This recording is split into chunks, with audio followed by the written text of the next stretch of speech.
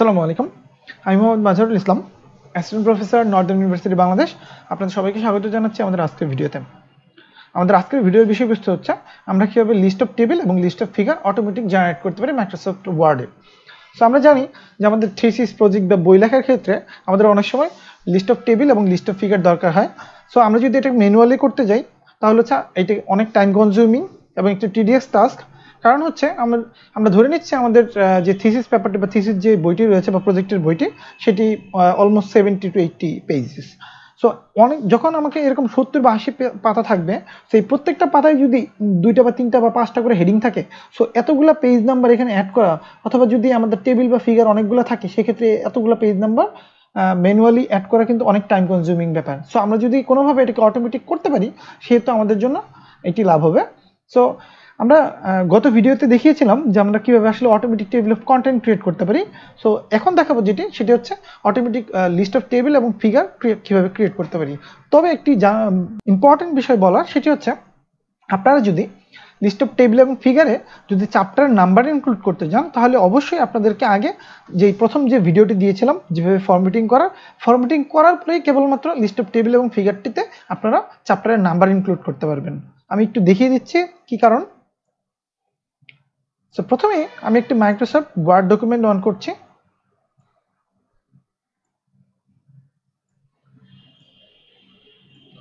So Microsoft word document যখন on করতেছি, আমরা চাচ্ছি সাপোজ এখান থেকে একটি আমি টেবিল বসাবো।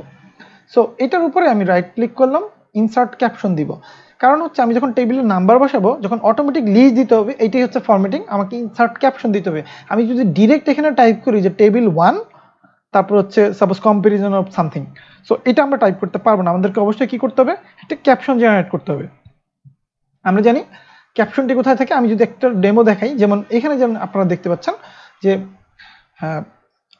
টেবিলের যে ক্যাপশনটি সেটি রয়েছে টেবিলের উপরে বাম সাইডে, আর ফিগারের যে ক্যাপশনটি এটি রয়েছে কোথায়, ফিগারের নিচে মিডলে। সো এটা হচ্ছে, আমি যেহেতু নর্দার্ন ইউনিভার্সিটিতে সুপারভাইজ করি, এটা হচ্ছে নর্দার্ন ইউনিভার্সিটির ফরম্যাট। সো আপনাদের পার্টিকুলার যে কোনো ইউনিভার্সিটির জন্য কিন্তু এই ফরম্যাটিংটা আলাদা হয়। সো আপনাদের রিকোয়ারমেন্টস অনুযায়ী আপনারা সেইভাবে কাস্টমাইজ করে নিতে হবে।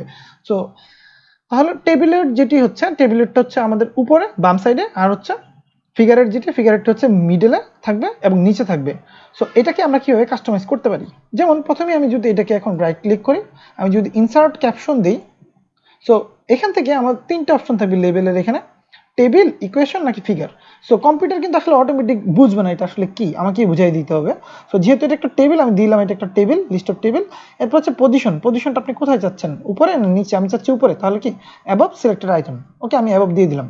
এরপরে নাম্বারিং এর ক্ষেত্রে এখন আমরা যেহেতু বলছিলাম একটু আগেই যে চ্যাপ্টার নাম্বার ইনক্লুড যদি না করি তাহলে 1 2 3 দিলে কোনো প্রবলেম নেই, আমি জাস্ট 1 দেবো। যেমন টেবিল 1 অটোমেটিক চলে আসছে। এখন আমি একটা নাম যদি ক্রিয়েট করতে যাই, suppose comparison of something, just আমি একটা হেডিং অ্যাড করলাম। সো এখানে আমাদের যে টেবিল 1, পরবর্তী টেবিল যদি আমরা ক্রিয়েট করি, সাপোজ আমি অন্য একটা টেবিল ইনসার্ট করতেছি, কিছু লিখবো না, ব্ল্যাঙ্ক টেবিল। সো এটাতে যখন আমরা ইনসার্ট ক্যাপশন দিব,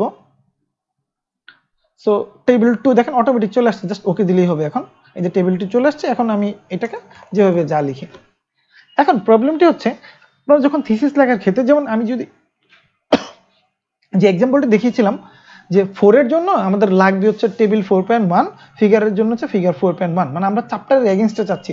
আমরা চাচ্ছি না যে সবগুলা চ্যাপ্টারে মিলিয়ে যে নাম্বারিংটা হবে সেরকম 1 2 3 4 থাকবে। ফর এক্সাম্পল, আমরা যদি চ্যাপ্টার 3 পর্যন্ত সাপোজ 20টা টেবিল ছিল, এইটা হচ্ছে 21 নম্বর টেবিল, তাহলে কিন্তু এখানে টেবিল 21 নাম্বার চলে আসবে। কিন্তু আমরা এটা চাচ্ছি না, আমরা কি চাচ্ছি যে চ্যাপ্টার অনুযায়ী টেবিলের নাম্বারিং হবে। তাহলে আমাকে অবশ্যই এখানে চ্যাপ্টারের নাম্বারটা ইনক্লুড করতে হবে। সো যেহেতু আমার ফরম্যাটিং করা নেই, যেমন হেডিংটা আমরা দেখতে পাচ্ছি যে ফরম্যাটিং করা নেই। আর যদি আমরা একটা ডেমো থিসিস থেকে দেখাই, যেমন এটা থেকে, যেমন আমরা দেখতে পাচ্ছি এখানে কিন্তু এই যে চ্যাপ্টার কিন্তু ইনক্লুড করা আছে, মানে এটা কাস্টমাইজ করা আছে। সো এটা কিভাবে কাস্টমাইজ করতে হয়, আপনারা যে আগের যে ভিডিওটি দিয়েছিলাম আপনারা ভিডিও ডিসক্রিপশনে পেয়ে যাবেন, সেই ভিডিওটি অবশ্যই দেখে নেবেন যে কিভাবে আমরা অটোমেটিক টেবিল অফ কন্টেন্টের জন্য ফরম্যাটিং করতে পারি। সো যদি আপনারা ওই টেবিল অফ কন্টেন্টের জন্য যে অটোমেটিক ফরম্যাটিং সেটা করেন, তাহলেই কেবলমাত্র এই টেবিল অফ কন্টেন্টে চ্যাপ্টার নাম্বারগুলো ইনক্লুড করতে পারবেন, না হলে কিন্তু চ্যাপ্টার নাম্বার আসবে না। যেমন আমি যদি এখন এটাকে চ্যাপ্টার নাম্বার ইনক্লুড করতে চাই, তাহলে দেখবেন একটা এরর মেসেজ শো করবে। কিরকম, রাইট ক্লিক করি, ইনসার্ট ক্যাপশন, আমরা এখানে নাম্বারিংয়ে যাব, এখানে ইনক্লুড চ্যাপ্টার নাম্বার দিব। কিরকম, যেমন চ্যাপ্টার নাম্বার 3.1 চাচ্ছি, তাহলে আমি দিচ্ছি হেডিং 1 মানে কি চ্যাপ্টারের যে প্রথম হেডিংটা সেটা, এরপরে হচ্ছে এখানে পিরিয়ড যদি দিতে চাই যেমন ডট পিরিয়ড মানে হচ্ছে ডট, যেমন 1.1 এরকম থাকবে, আর নাম্বারিং হচ্ছে 1 2 3। আমি ওকে দিব। এখন দেখেন একটা এরর মেসেজ আসবে, আমি যদি এটা ওকে দেই দেখেন এখানে একটা টেবিলের এরর চলে আসছে, কারণ কি আমার এখানে হেডিংটা কানেক্ট করা নেই।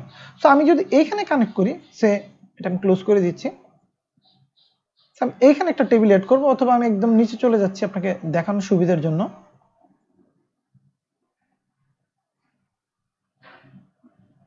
সাপোজ এখানে আমি আরেকটা টেবিল অ্যাড করব।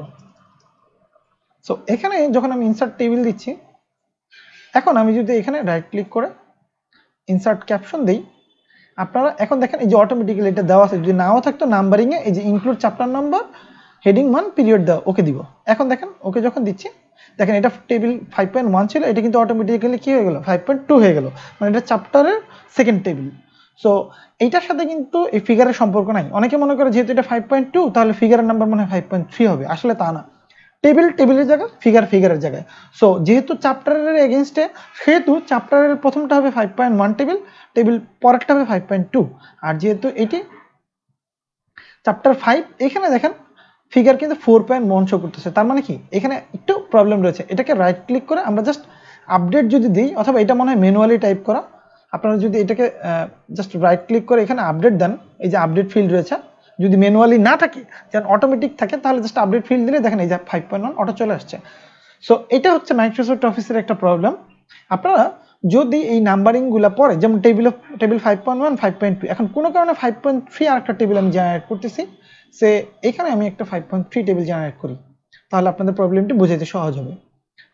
সো আমি যখন রাইট ক্লিক করে ইনসার্ট ক্যাপশন দিব, সে 5.3, এখন কোনো কারণে আমি 5.2টা ডিলিট করে দিলাম, দেখেন এখন কিন্তু 5.1 এর পরে 5.3 আছে, 2 কিন্তু অটোমেটিক্যালি কিন্তু কি কারেকশন হয়নি।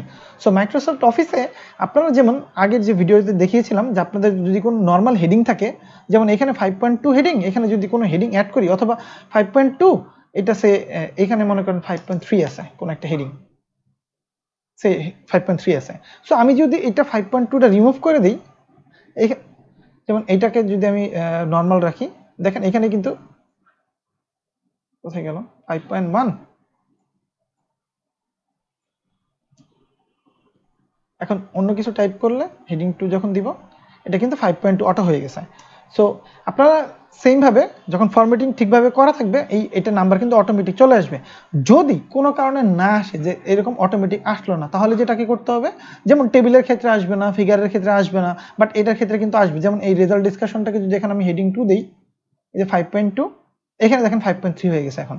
সো এটা অটোমেটিক আসবে, এটা কোনো কারণে একটু আগে আসতেছিল না, বাট এটা আপনাদের কোনো টেনশনের কোনো কারণ নেই, এটা অটোমেটিক্যালি চলে আসবে। ওকে, বাট এই টেবিলের নাম্বার এবং ফিগারের নাম্বার কিন্তু আসবে না। সেক্ষেত্রে আমাকে কি করতে হবে, সেক্ষেত্রে যেটা করতে হবে, প্রত্যেকবার এইরকম টেবিল বা ফিগারের এখানে ক্লিক করে আমাকে রাইট ক্লিক করে আপডেট ফিল্ড দিতে হবে। সাপোজ এটা 5.3, এখন যদি এটা 5.2 করতে যাই, রাইট ক্লিক করবো, আপডেট ফিল্ড দিতে যাবো। এখন আমার যদি 100 টেবিল থাকে, তাহলে কিন্তু এটা আমার জন্য অনেক টাইম কনজিউমিং, তাই না?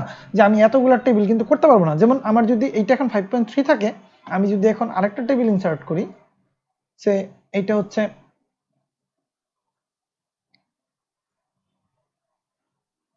এই যে 5.3, এখন 5.2 আসলো। ওকে, সো আপনার পরবর্তী টেবিল জেনারেট করলে অনেক সময় অটো কারেকশন হবে, অনেক সময় হবে না। যদি না হয়, তাহলে আপনাদেরকে নির্দিষ্ট জায়গায় ক্লিক করে এটাকে আপডেট ফিল্ড দিতে হবে। এই যে আপডেট ফিল্ড রয়েছে। এখন প্রশ্ন হচ্ছে, যদি 100 থাকে বা 150 টেবিল থাকে, সো এতগুলো টেবিল যদি আমার থাকে, সেক্ষেত্রে আমাকে একটা একটা করে আপডেট ফিল্ড দেওয়া তো অনেক কষ্টসাধ্য, তাই তো?